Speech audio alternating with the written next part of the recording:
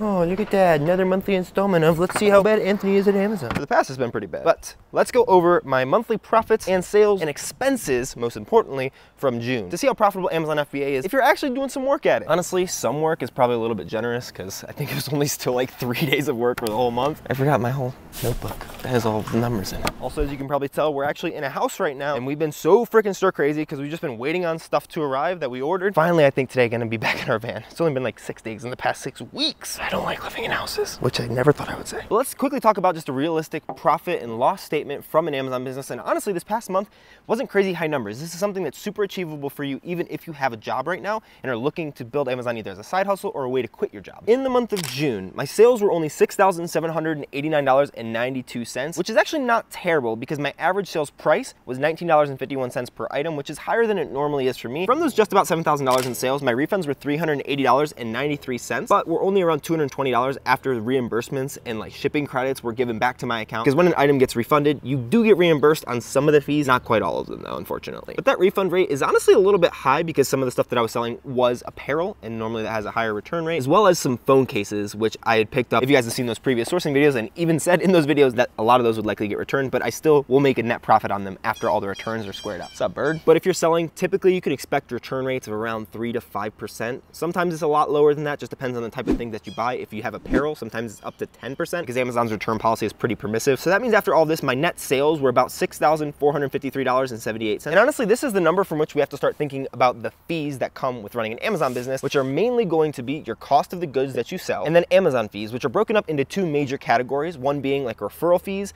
and the second being transaction fees. Referral fees are basically just what you get charged for selling an item on Amazon. The FBA transaction fees are normally closer to the pick and pack fees. You won't have to worry about this if you do fulfilled by merchant, where you're actually shipping your own items, but that takes way too much time for me, especially living in a van. Of all of that, those fees amounted to $2,456.79, which is about 35-ish% of my overall total top line sales. And I'd say that's a little bit higher than it could be, but within the range of what's normal for me selling on Amazon. And so after you subtract out this $2,500 just about from the $6,500 just about, you get what's going to be paid back to you into your bank account from Amazon. So you'd see for the month of June, it'd be about $4,000. But from that, it's not just all profit because you have to do a bunch of stuff with that money, including paying yourself, paying for taxes, and paying back what you spent on goods, or paying for more inventory in the future if you paid out of cash. But the cost of goods sold for this month for me was $2,394.42, which is also around that 35% mark, leaving me with only net profit, which was $1,467.29, about 25, a little bit less percent profit, which is still not bad as a profit margin. 20 to 25%, up to 30% is pretty typical for what you're gonna see on Amazon because of all the fees that you have to pay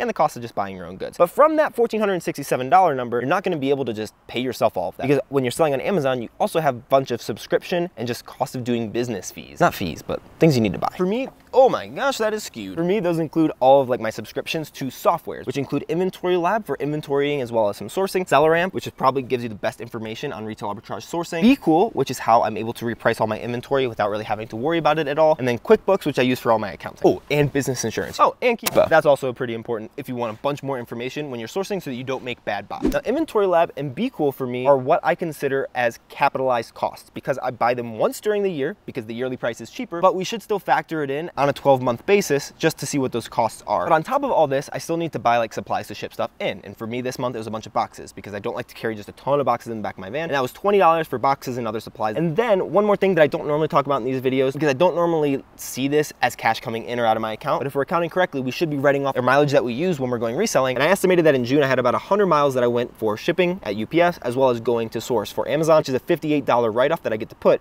bringing my profit to $1,180.04. Honestly though, this doesn't show the whole picture because you have to think about the cash that you have in your account. And to be honest with you, I haven't done any reselling this month at all in the past 20 days, but I've still sold about $4,000 to $5,000 worth of inventory, which isn't a lot to be honest with you. I do want to get that number up, but all those sales had to come from past inventory purchases. And we could see that reflected pretty obviously when we look at how much I spent on inventory in June. Even though my cost of goods sold was only $2,400, the amount that I spent was $6,823.25. Maybe some of that was spent in June, but this is all based on the shipments that I sent out in July. One of them was at the very beginning of June though. But because of that, I spent over $4,400 more in inventory than the inventory basis that was sold in the month of June, meaning that all that is getting rolled towards now. Some of that still is in FC transfer, FC processing, a bunch of those different processes that take a little bit of time. But from that, I've sold a bunch of inventory this month, and I will continue to sell inventory in the future as well as it becomes available at Amazon, or as I drop my prices down because I might be pricing a little bit high, and I have BeCool do that automatically for me, which you can check out in this video if you have BeCool or you are interested in getting a repricer